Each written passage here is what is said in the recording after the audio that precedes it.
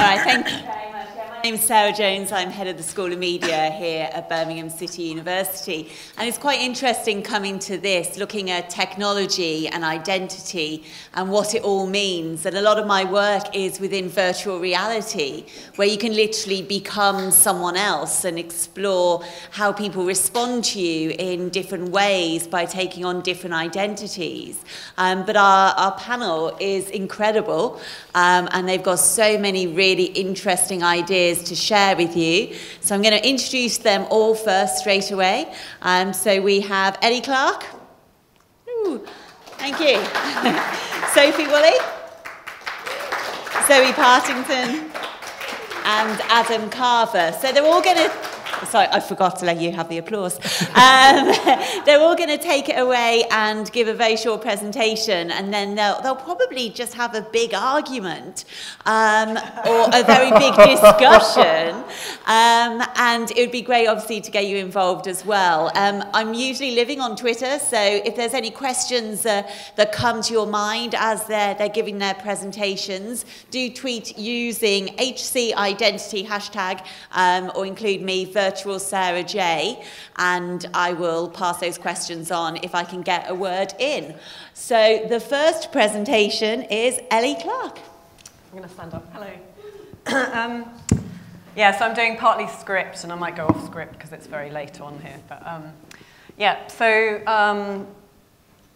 this is me. This is my Facebook profile picture, and I did an exercise recently with some students that I taught where I got them to all put their profile pictures up, and it was really interesting in terms of kind of intimacy, because obviously your profile picture is public, and all the students were highly embarrassed to look at my profile picture, and they also felt that it was a bit of an invasion for me to look at theirs. So what I'm really interested in is this kind of relationship between the online traces. Someone has said ghost or shadow. I talk about the digital body as being the kind of the identity that is constructed, as being mentioned by several people, by the interactions that we have online with other people, or the posts that we do by ourselves on all these different social media platforms, even your internet website, so whatever it is.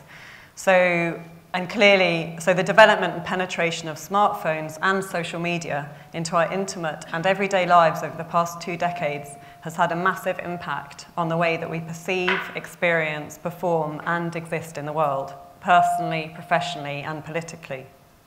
I'm an artist who makes work about what I perceive to be the changing face, experience, feel, and role of the physical object and body in our increasingly digitally mediated world, which I explore through photography, video, analog and digital photography, performance audio, music, drag, curating, and community projects.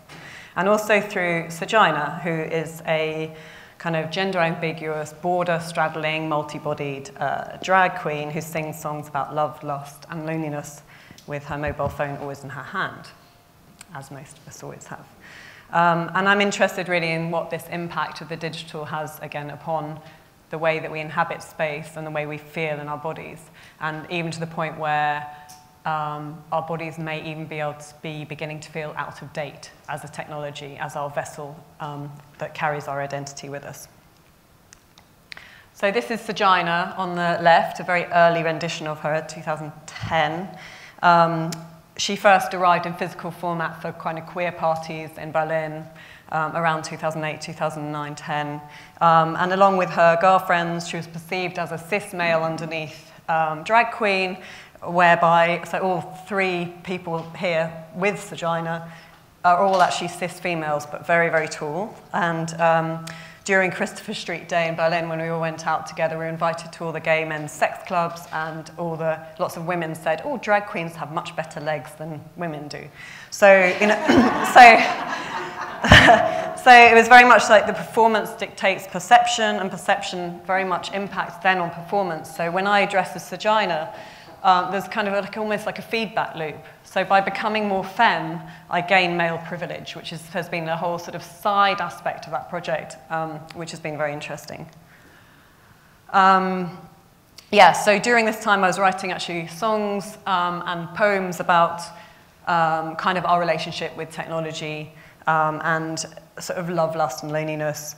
And I was in a band where I performed these songs originally in this kind of punk band in Berlin, and then the band disbanded, and I realized these songs needed to be taken further. So they needed to be pop songs, but I'm not really a pop star, but Sagina could do it. So she kind of came in to be the spokeswoman in a way for that.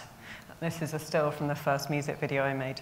And I have to also say the whole project's completely collaborative. So every song is written with a different musician. Every video is made with different people. And I think for particularly queer culture, it's so collaboration, or for all artistic kind of low money culture, collaboration is so key.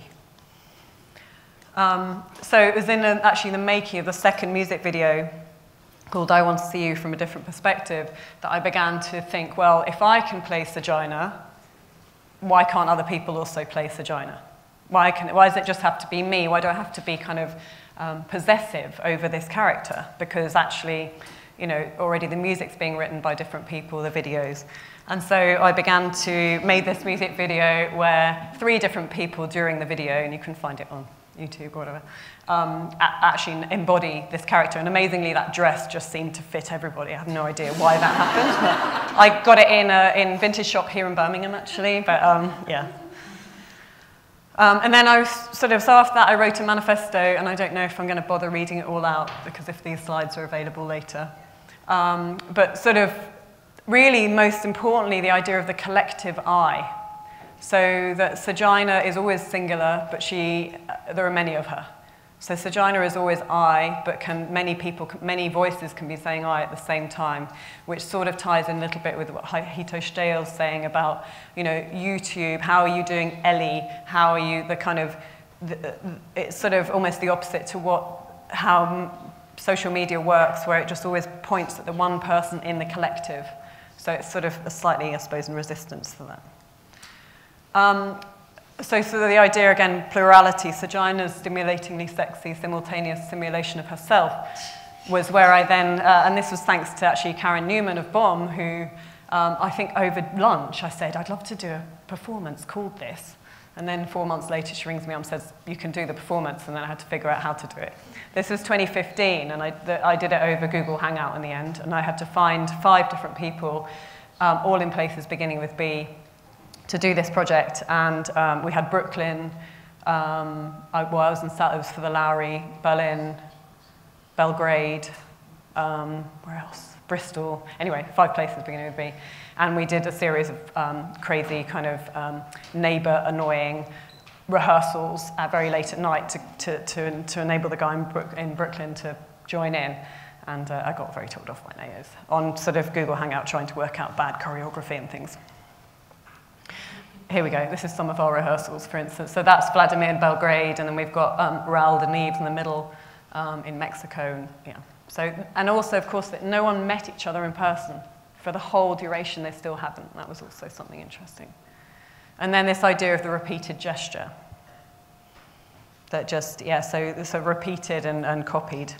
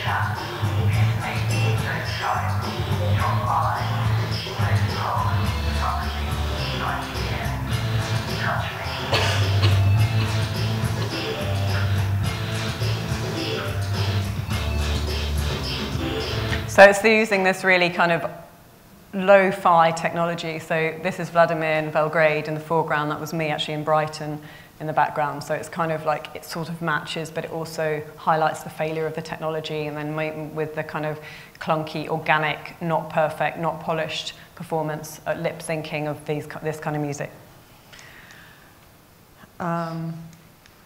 Yeah, and then, so really the fact that we can do so much remotely and present so much of ourselves online calls into the question of the necessity of physical presence. And as well as the agency of the body, as I was saying, as our primary mode of interaction with the world. So Sojourner's sort of unquenchable desire to be screened and to be recorded and to be shown online plays with this idea that the body itself is no longer enough. It needs to be mirrored, backed up by a digital double. So you have this idea of the repeated gestures. That was another person playing Sojourner. And so the idea of confused identity, at what point does the digital have more presence than the non-digital body on stage? So what wins? And actually what you find is often if there's a screen in the room, it would be the screen that people will look at rather than the person, particularly if it's much bigger. And so you have this idea of this.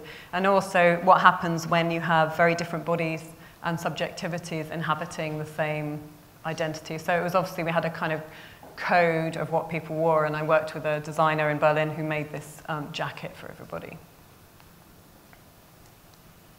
And then this was from a project in Brighton where there's a poem called Waiting that lots of people came in and they could book themselves in and get dressed up and then do that. So then it was a whole load of people, and this was kind of open source Sojourner, so anyone could come. And it's going to be, at some point, I'll get around to editing it. Oops. Yeah, so it's just kind of what happens when you put this, when a wearable, transferable identity, and what could that mean, really?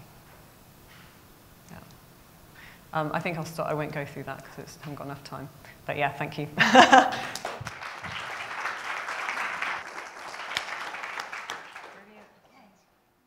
Elly.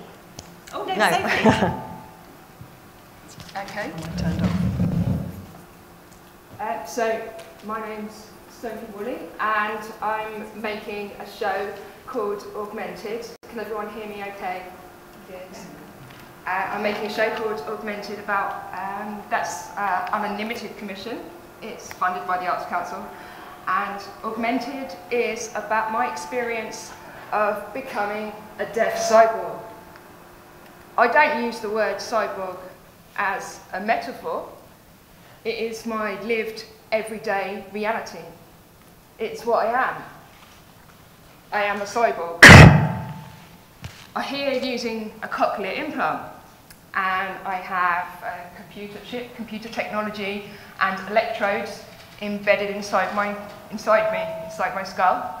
And I wear an external processor which attaches with the help of a magnet on either side of my skull. And I used to look at implanted people before I had an implant. I used to look at implanted people and shudder.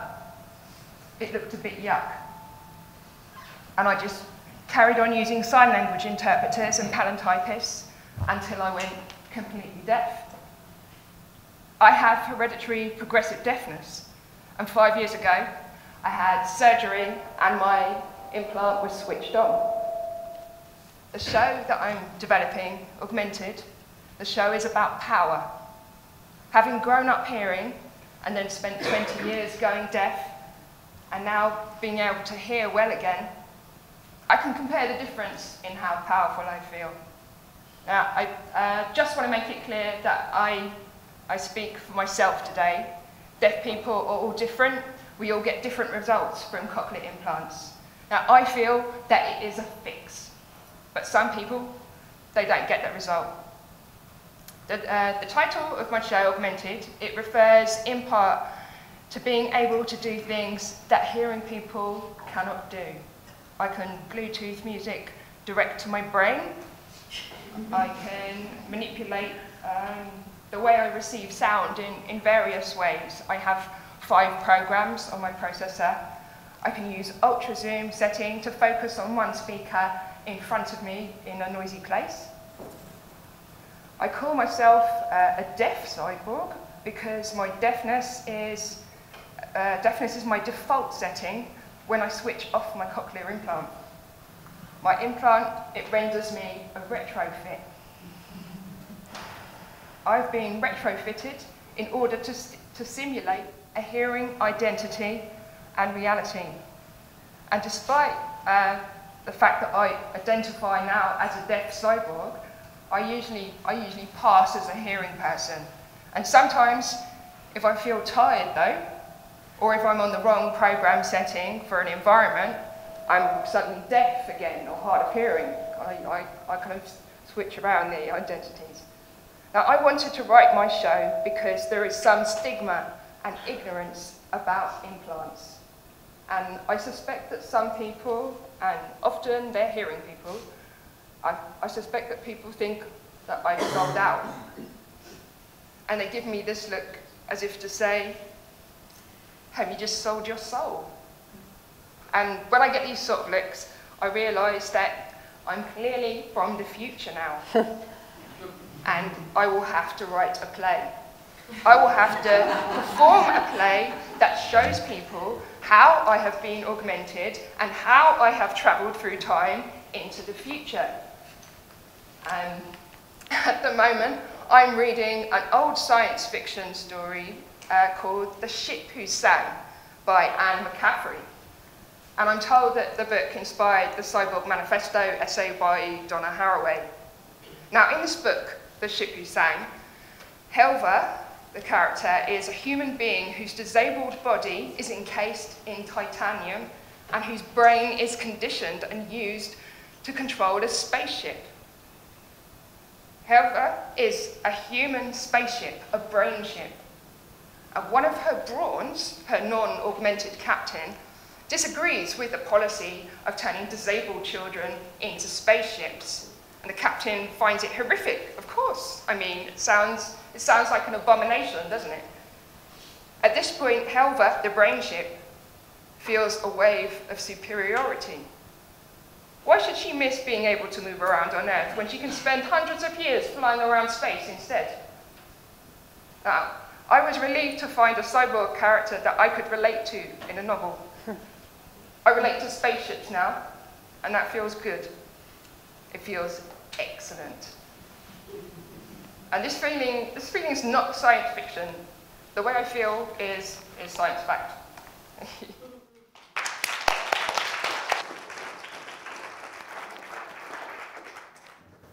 Okay, next we have Zoe Partington. Have we got the... Yeah. Not that it matters, actually. That was great, Sophie, thank you.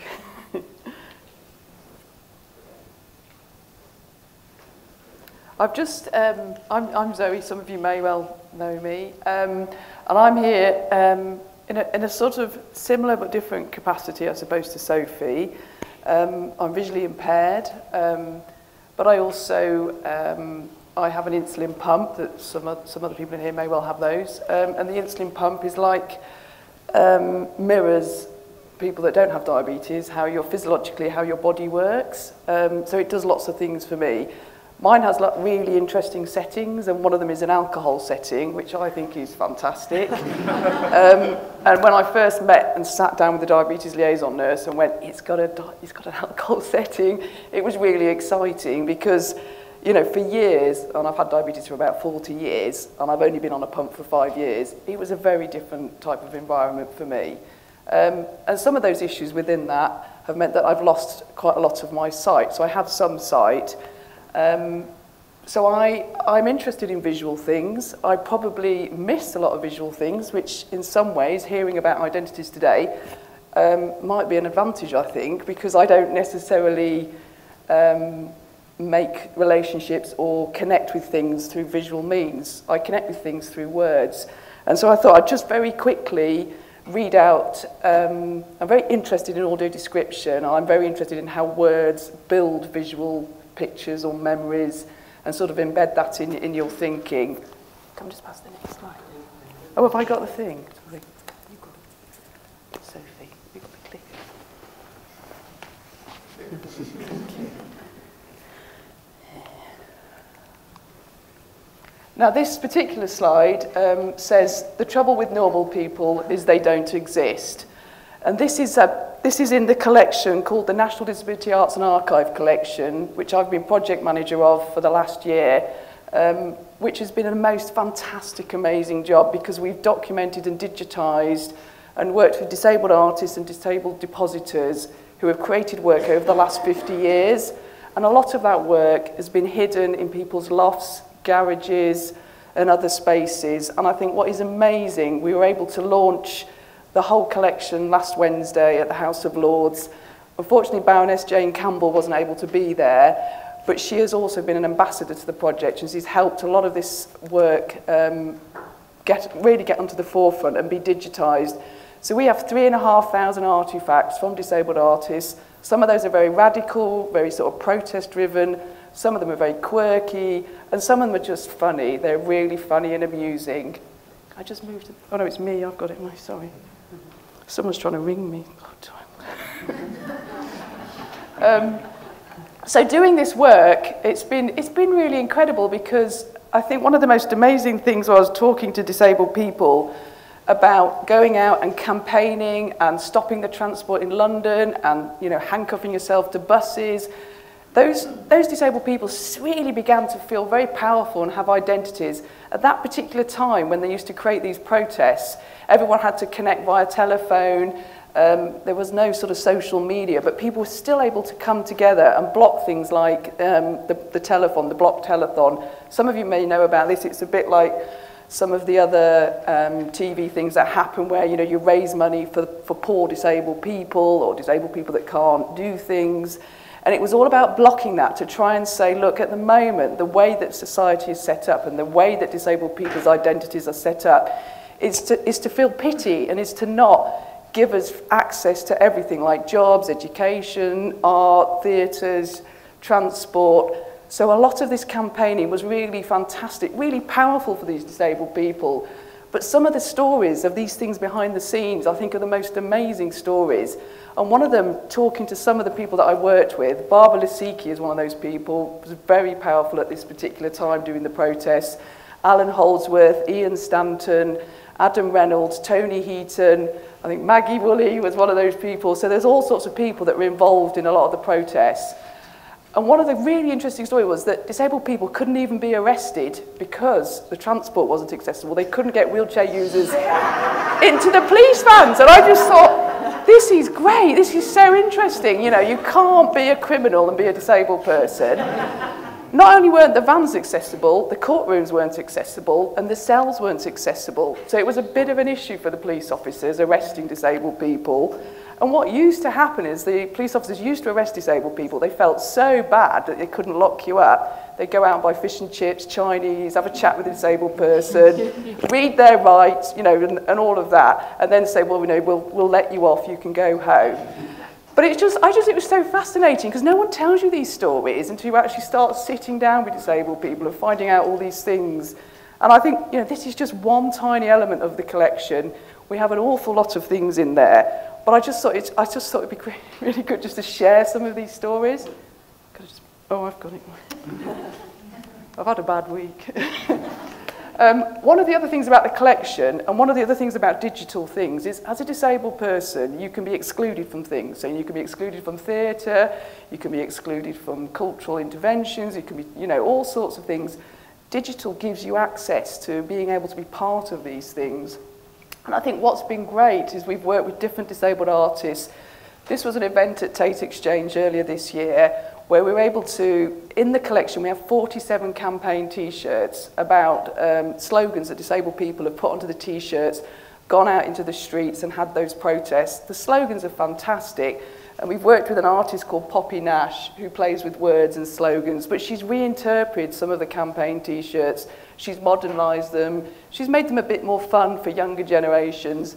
And I think this image is just showing you things like, and there's a really interesting thing for disabled people. When you're born, there's often always that issue around and parents are told, you know, they're not going to live very long. And as a disabled person, you hear this continually at your clinic visits or your connection to the GP. You're told you can't have children. I mean, there's just so many things that you're told as a disabled person. So one of the campaigns that used to run is something called Not Dead Yet. So if you got to 50, it was like, yes, not dead yet, I'm still here. And Baroness Campbell will tell you that. It's really important, I think, that people stop doing that, really, and just live and have, you know, fantastic experiences of lives and are part of the everyday. This is another interesting image, because this is an artist called Steve Cribbs, who sadly is not with us anymore. And Joe Cribbs, his brother, has given us his entire collection. Steve Cribbs was incredibly way ahead of his time. In the 70s, he became a disabled person. He was an illustrator and an artist, but he was not able to paint because he was deteriorating quite rapidly. So he started to use computers and digital technology really, really early on to really get his messages out about how annoyed he was with ignorance, misunderstanding, not having access to things. And at that time, he really talks about couldn't get on the bus, he couldn't go to the theatre. So these things are really significant and really important. And I think what's really important is language has changed and it's shifted. Languages, I don't know, people use language in quite powerful, controlling ways to control disabled people. And you probably experience that and you probably see that. But I think it's really interesting to understand things like the social model of disability, which some people might. And it's really trying to unpick the frameworks that are within, that are in place within society, that it's not the disabled person that's the problem, it's the framework around you. So if all the framework around you is removed and you have full access, you're not a disabled person anymore. But that concept, that social construct, is still not really out there. People aren't talking about it and understanding how to unpick barriers and unpick that sort of social segregation, if you like. And that's what's happened for a very long time. This particular image, it's like quite a few disabled artists play around with things like footprints. So they're playing around in this image. Steve Cribb has got the sort of marks of the wheelchair going across the floor and footprints of a person. But it's that real play on, and Tony Heaton does this as well in a lot of his work. He's done a piece called Footprints in the Sand, and actually all you see are the crutches, those particular things. You don't see the footprints, you just see the crutches. And it's about different perspectives, different views, and it's sort of getting into the mindset of some of those opportunities and things that happen to you as a disabled person. I think in many ways, and I love all the work of Oliver Sacks, as a disabled person, you have a different perspective and a different viewpoint, and actually that means it's really interesting because it's not the same as everyone else's. And I think that's really important to talk to young disabled people about that actually sometimes it's really interesting to not be the same. And I think it gives you a really, a valuable way of observing the world and society and people around you and looking at where you fit in within all of that.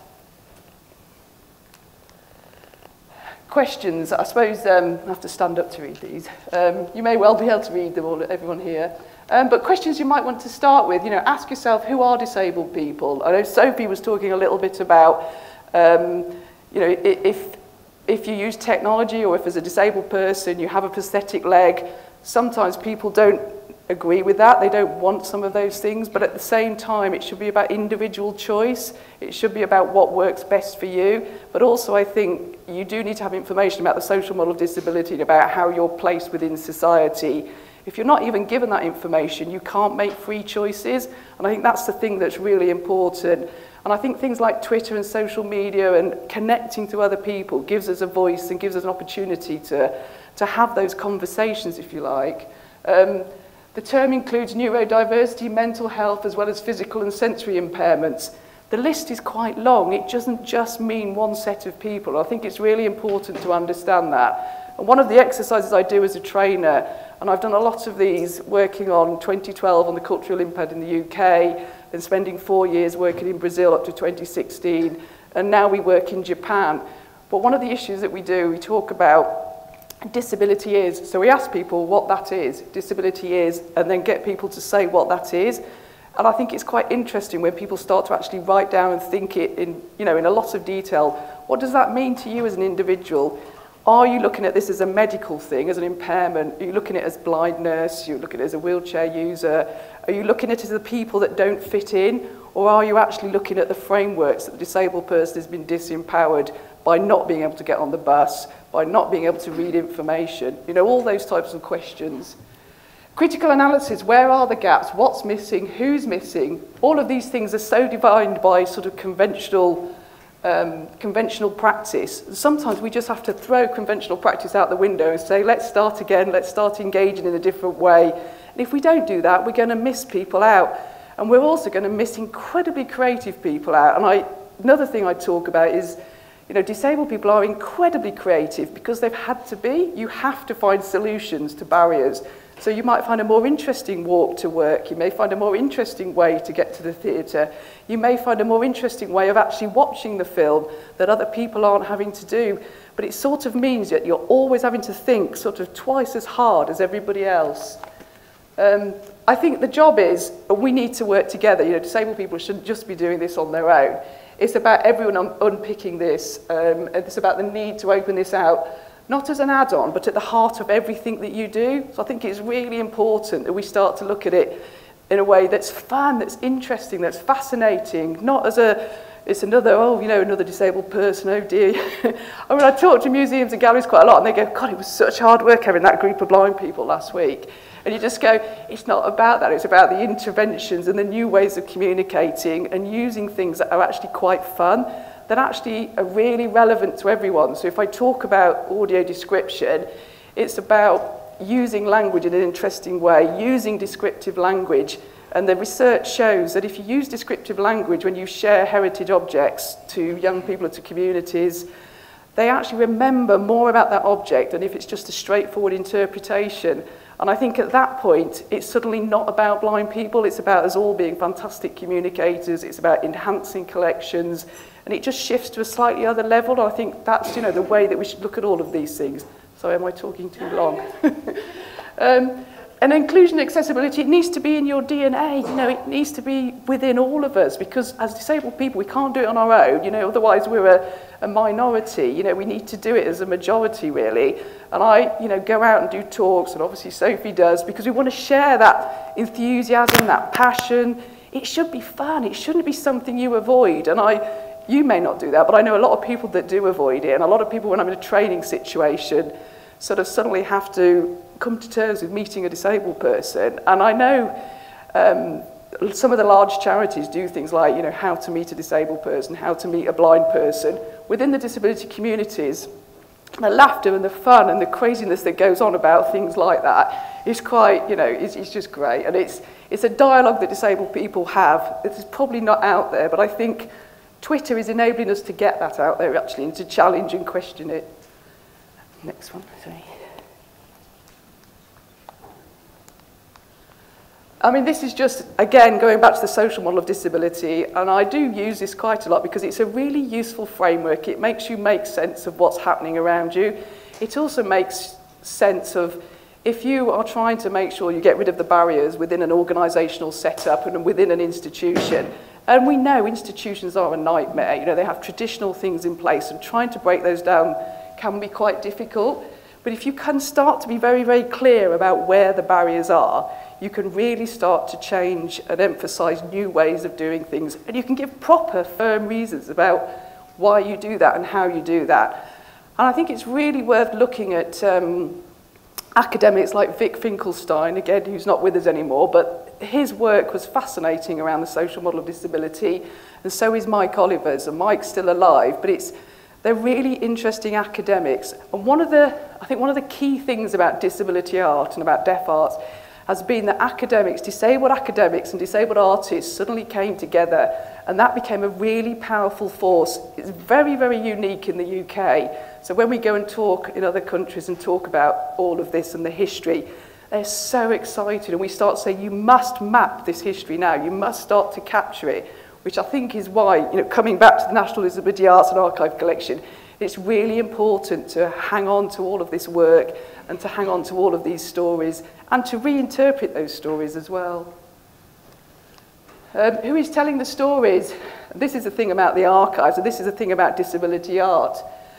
How are disabled people contributing to the history, the content? We can look at examples, and like the work undertaken with Jocelyn Dodd at Birmingham Museum and Art Gallery. That happened quite a long time ago now, but it was fantastic, really interesting work about looking at disabled representation within the collections in Birmingham Museum and Art Gallery.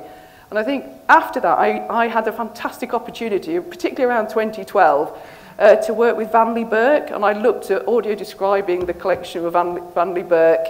I don't know, is Craig still here? He may have gone. Has he gone?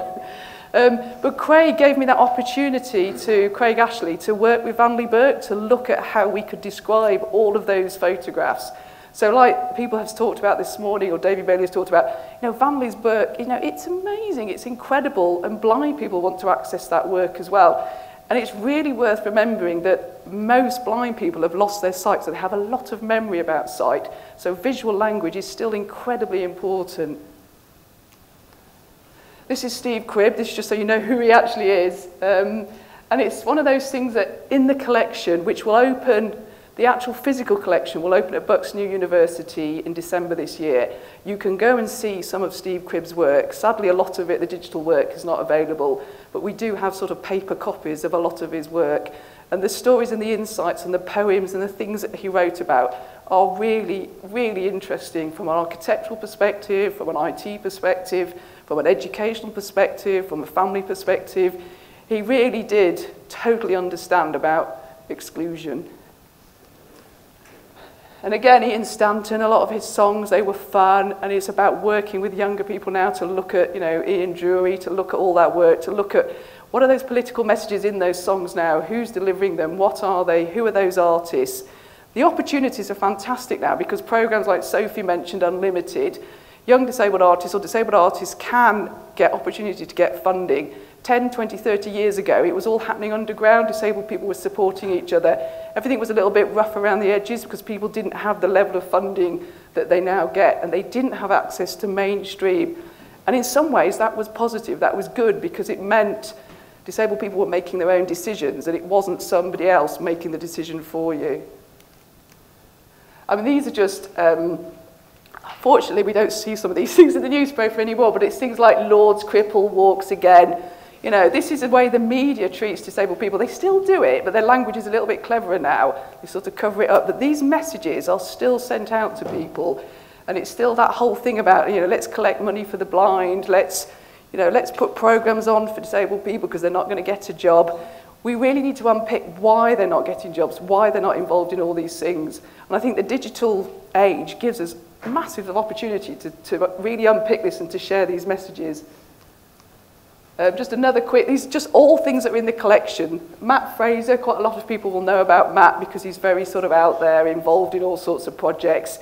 Incredibly eloquent. There's an amazing film on the Museums Association website where Matt is talking to a disabled guy that's probably in his 50s now, but they've captured film of him as a very young child. And I don't know if has anybody seen that clip. It's really worth going to see it. It's very, very interesting. And that's just to say thank you. That an NDACA is delivered by SHAPE. I have to say that. I have to say it's funded by HLF, Arts Council, and Joseph Rowntree Foundation. But without them, we wouldn't be able to capture all these lives and give you these stories. I mean, there's lots of things I can tell you. Go to the website. I'm going to hand all these postcards around. So Lara's given me permission.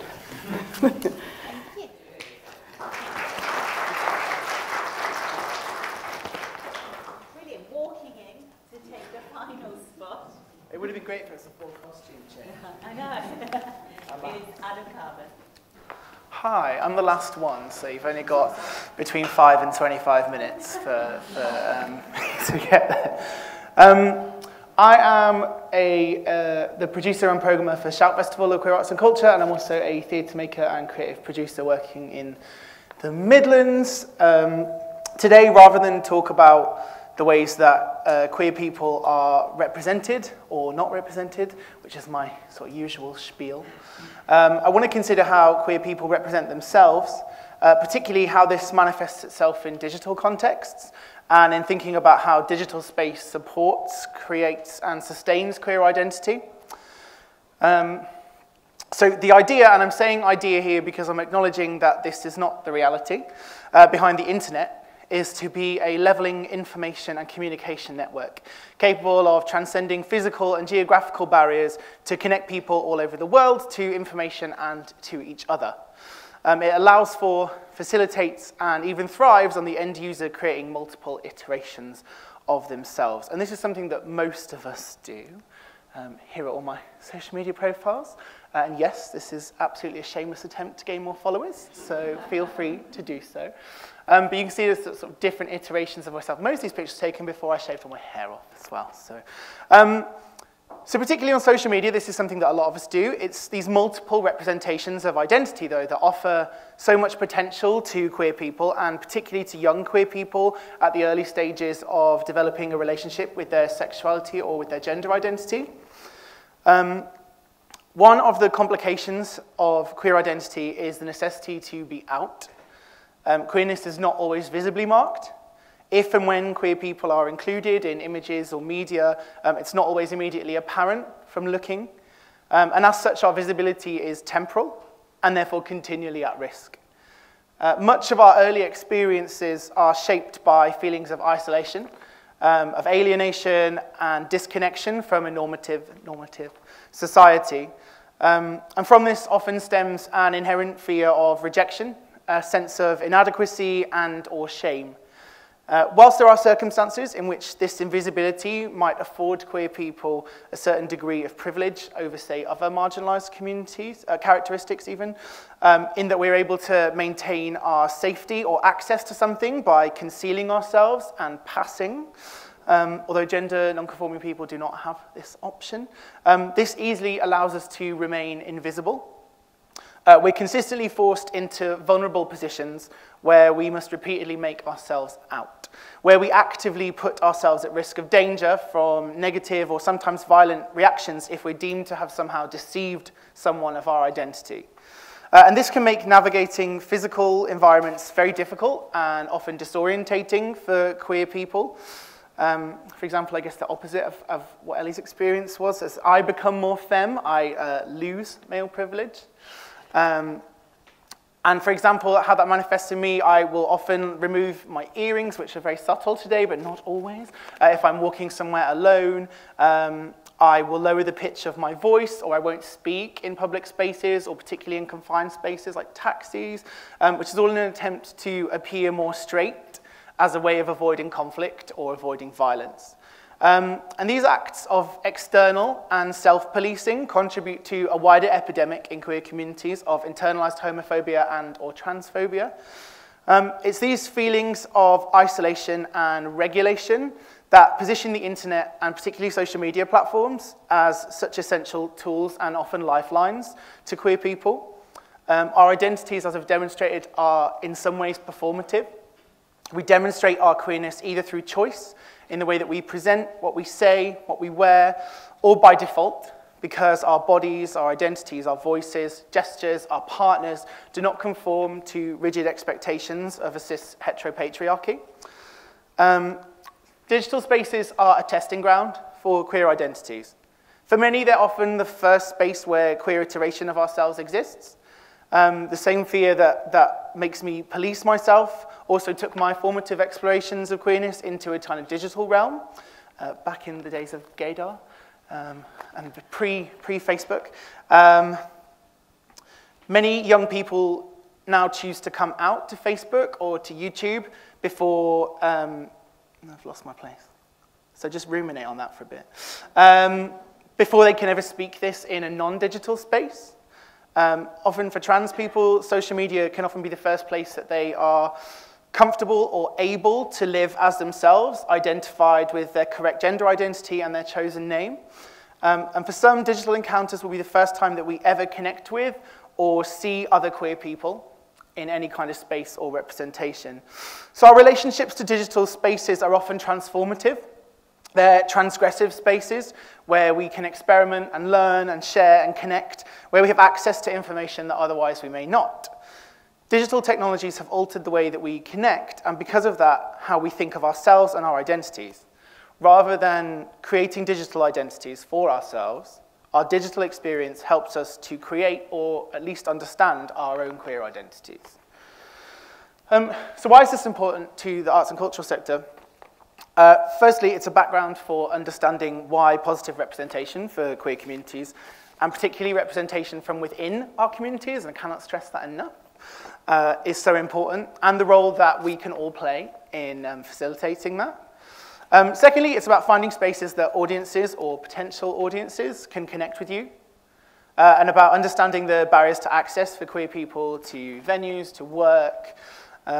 Often digital spaces become places where we can introduce new and alternative discourses into public spaces.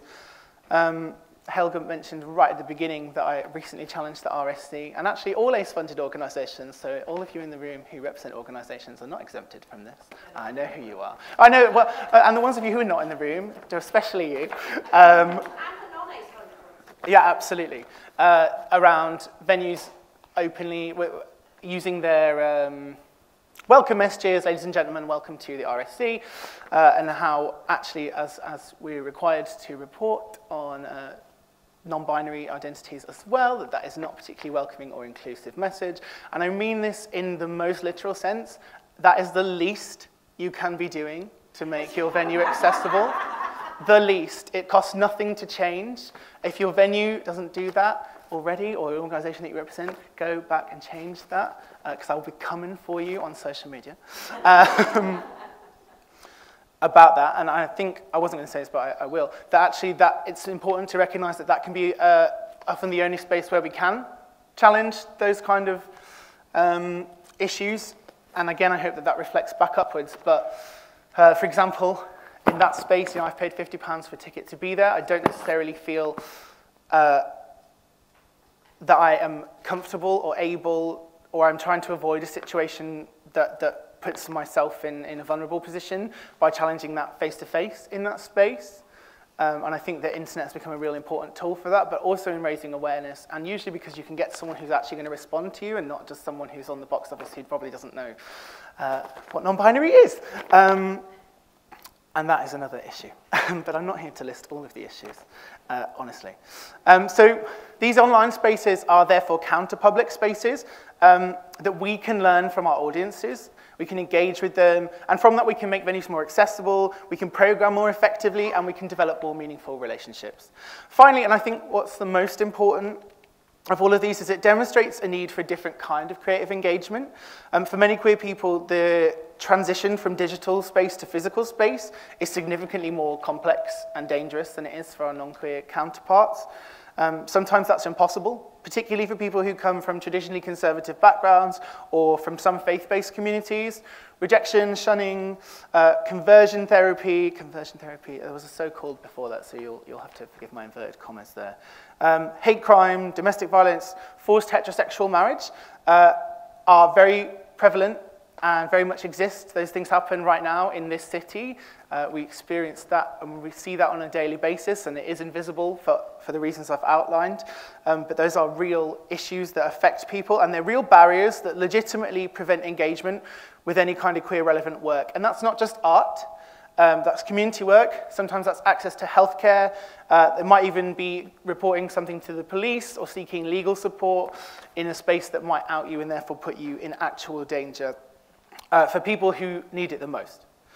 And it's these communities who are invisible even within an invisible community who rely on digital content, on the relative protective anonymity of digital counterpublics, as a resource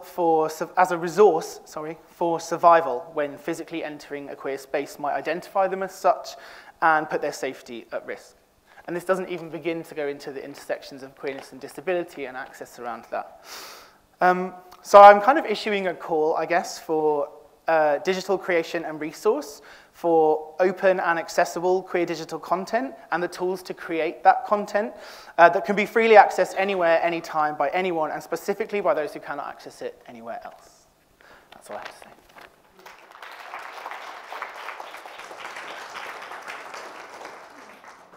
I think that's a really, really good way to end it, isn't it, on that call, and we probably need to get that projected somewhere as well. Are there any burning questions from anybody? Yeah. Oh, do you want to? Oh. Thank you very much. A question for Adam Carver. How do you prevent marginalization within an already marginalized community? For example, the discrimination that bisexuals get. And it's almost a double discrimination from heterosexuals as well as homosexuals. What are pragmatic ways to really combat that? I think that's a really, really tough question. I think that I'm going to differentiate here, I guess, between queer culture and LGBT culture. That I think traditionally, LGBT culture, and particularly gay culture, has essentially just been a replicant of patriarchy, and we adopt the same processes, just with a step, like one element removed. Like misogyny is very prevalent in the LGBT community, racism is very prevalent in the LGBT community, and I think that's a problem. And I think some of that comes down from the fact that we exist in a world that is about one thing or the other. It's very binarist in its approach, and so bisexuality, pansexuality is a real threat to those kind of identities and the sort of fluidity of that. I think that how we approach that is primarily, well, in part through positive representation and through visible representation. I think it's about people who are in whatever position of privilege that might be. So, and I would include gay men in that bracket as well. Amplifying the voices and needs of other marginalised voices within our own communities. I'm reticent to call us one community because I don't believe that to be the case. Certainly, I think that there is an attitude amongst certain sects of the community that we're in a post-liberation space, and I think this kind of chimes with what you were saying about the sense that these narratives around disability are sort of in the past, but actually they're still very prevalent, and this idea that we've somehow achieved equality because we got same-sex marriage, which didn't necessarily want, and that's the end of that journey is a really prevalent notion, not just amongst straight society, but also amongst gay society. And I think we have an active duty to learn more about and to understand more about the issues that people from marginalised perspectives within our community face, and to better advocate and be better allies for them. That's a very broad answer, I appreciate, but I think it is about, firstly, about representation, about making sure that those perspectives are heard, and understanding that there is a need for those voices to be heard. And in terms of investing, if the work isn't there, making the work, and that's certainly one of the commitments that we've made as a festival, is that there are limited amounts of commissioning money will be spent on developing work for the platform's voices from people who we're not already hearing from. And I think that's part of it, is that as a sector we need to be looking at how we support teasing out and platforming, giving equal precedence to those voices.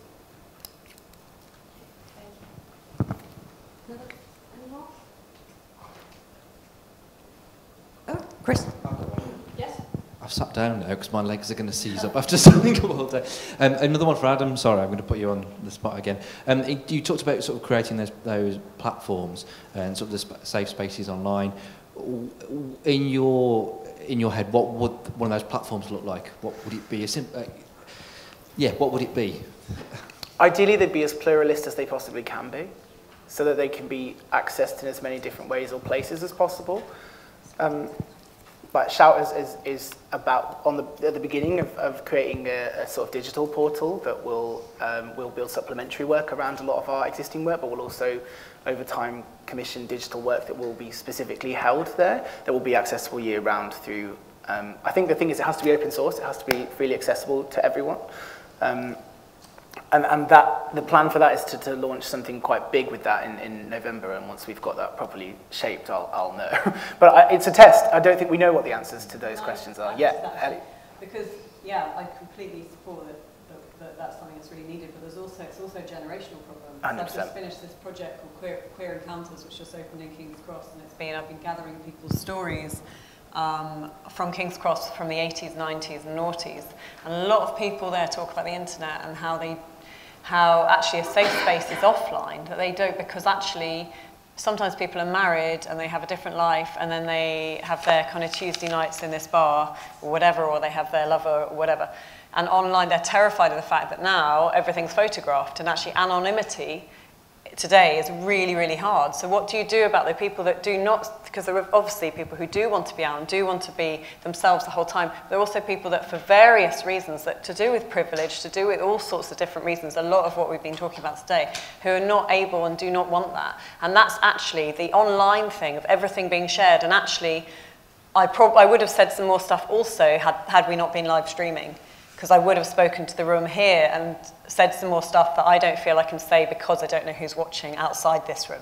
So I think that's a really important thing for the whole online-offline thing. On the one hand, accessibility, everybody gets to do it. But on the other hand, don't lose the permission to be anonymous or to be a small group of people you can look in the eye and you can actually see who's there, because I think different discussions happen face-to-face than they do online, and there are some discussions that are much easier to have online that you can't have face-to-face, and also vice versa. So I think that's a super important thing, that as we're developing these platforms, that they exist. And it's actually, the internet is partly why so many gay bars across the world have closed. And gay bars are not just about, like Grindr, does not replace a gay bar. Grindr is about hooking up with someone. A gay bar is about walking into a space and going, I can just be myself now for half an hour.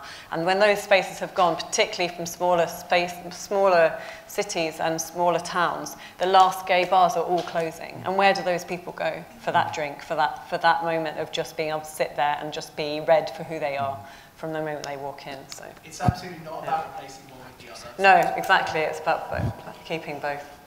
I think there is that lack of safe space. I mean, you look at 10 years ago when you talk about gaydar and things like that, but we've almost regressed, because those safe spaces, those websites, those platforms that were all under username and lock and key and stuff, there are very few of those now. It's a lot more open in the digital age, and those spaces that online as well, they just don't really exist anymore, and there people are moving towards more open platforms like Grindr, which anybody could create a profile on and then throw abuse at anybody.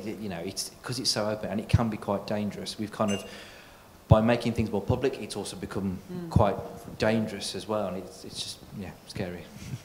Okay, I think there are so many more questions that we wanted to get into, and I wanted to really get into the audience reaction as well, and collaboration, and so many more things, and in the Midlands context as well. But what we'll do, hopefully, is just carry on the conversation under the hashtag HC Identity on Twitter or any social network. If you follow that, I'm sure there's things online already, and I'm sure we can pick up some of those conversations. I'm sure we're trending on Grindr as well as Twitter. Yeah. I mean, I hope so. But can I just say thank you again to probably the best panel of the day, obviously. Thank you very much. Thank you.